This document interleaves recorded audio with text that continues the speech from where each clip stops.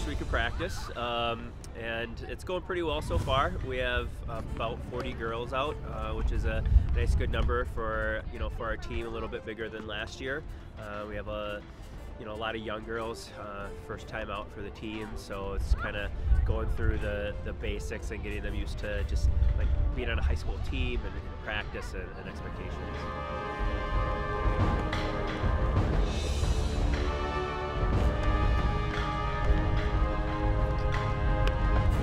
We graduated a lot of our varsity last year, 70%. We have 3 varsity players back from last year. There are 3 captains, Mallory, Caitlyn, and Ray, and they're gonna hold down either the top 3 singles spots or the first singles and first double spots, maybe depending on the match.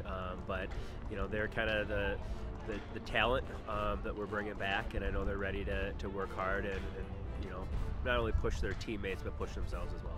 This season, I really want to take it from where we were last year, and we went to sections and we did pretty well for where we started from, and I want to improve on that. It's an honor to be a captain. We've had a lot of great captains in our past, and knowing that I have the same responsibilities as them was really fun.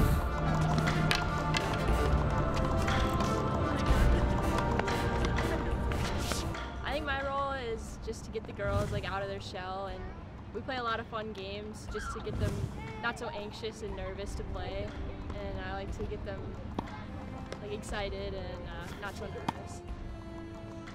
I tend to be the one that tries to push the girls past their limits and also make sure that they're having fun as they're going through it.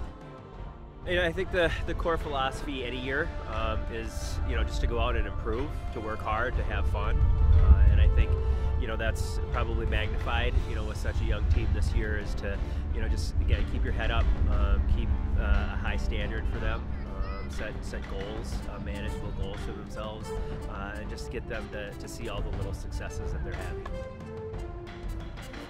People should come watch tennis because not a lot of people come watch tennis, and it's free, and you can watch 8 matches at the same time.